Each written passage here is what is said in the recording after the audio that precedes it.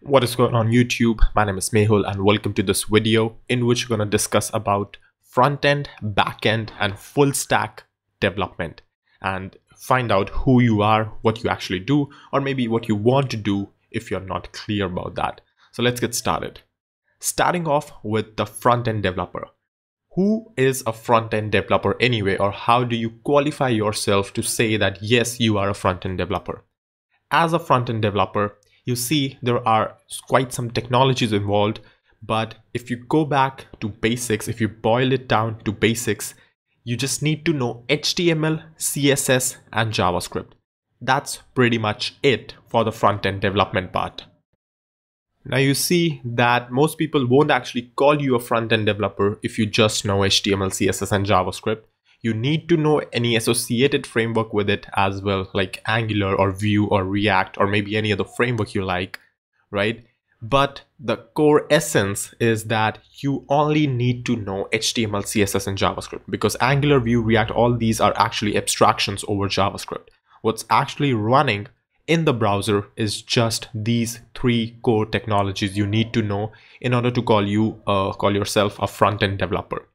It is always nice to have knowledge of developer tools like Chrome Dev Tools or Firefox web developer tools for doing profiling, optimizing your code, already existing code, debugging your JavaScript, so on and so forth, right? But this is again not a strictly requirement for front-end web development. To call yourself a front-end web developer, you only need to know HTML, CSS and JavaScript. Once you know HTML, CSS, JavaScript, you could pretty much call yourself, yes, you are a front-end developer, right? There's a new candidate, WebAssembly, still very much in development, but I'm pretty curious to see where it goes, right?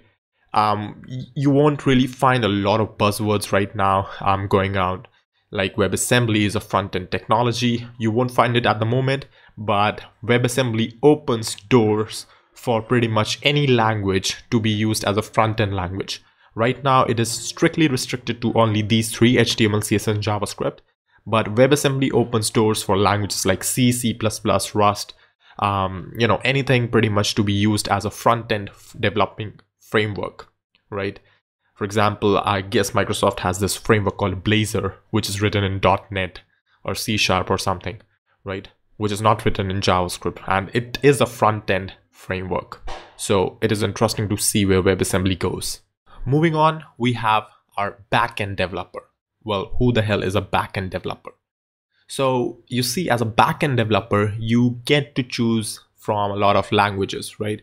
You could pick up any language like Node, PHP, Ruby, all these languages, and in the brackets are their associated popular web development frameworks, right? There could be another framework you want to use or you might be using, but these are the popular choices.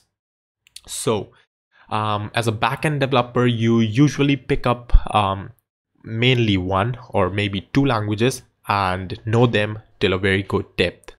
Usually you would find backend developers using a single language in a very professional manner, but they also do know a bit more languages they could use on backend, right?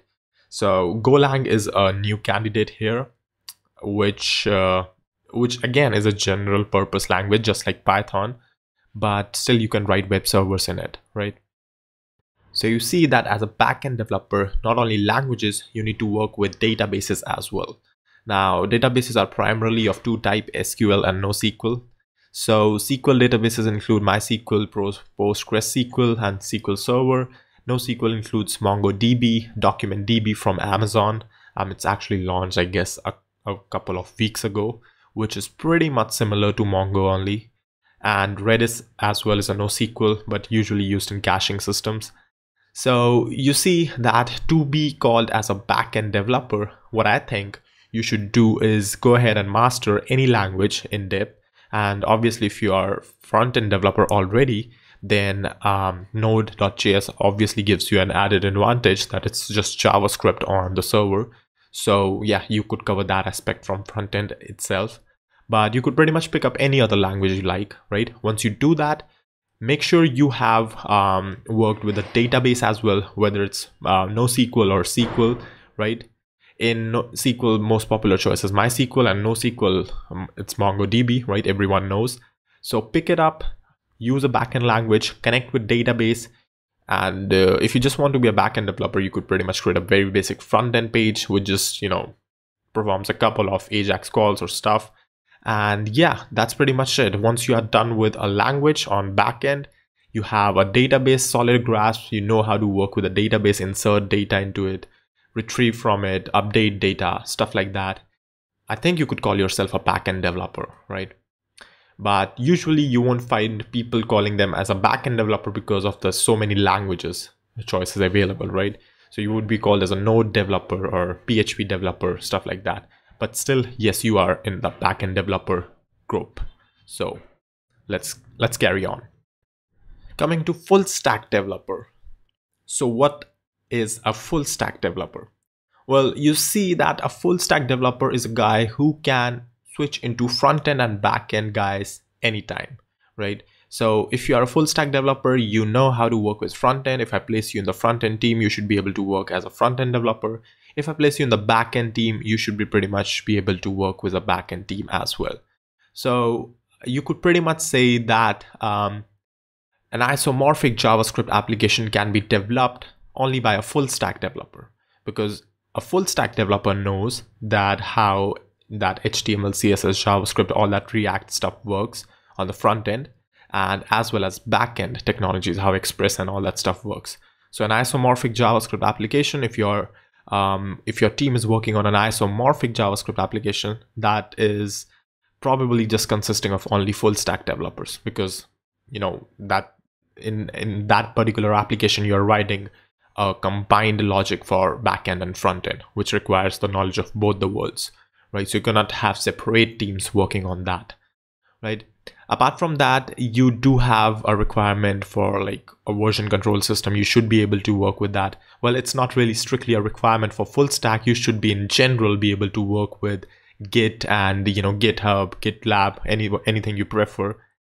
Plus, there's an added advantage if you are aware of a little bit of DevOps, right? Continuous integration, development, setting up all those pipelines, running tests, writing your own test, all that stuff, which is again not limited to just backend or front-end developers, but it's more of a general concept. But yes, you are a full stack developer if you know very well a single backend language, a single or a couple of backend languages. Once you're proficient in that, you have worked with databases, you know how to work with front-end technologies, which involves only HTML, CSS, and JavaScript at the moment. And yeah, you are a full stack developer then. So yeah, that's all for this video. Let me know what type of developer you are in the comments below, and what do you think you want to be, or if you're looking for any advice or anything, any suggestions, let me know in the comments below. And if you like this video, well, like this video, and don't forget to subscribe, press the bell icon. Thank you for watching. I'll see you then in another one.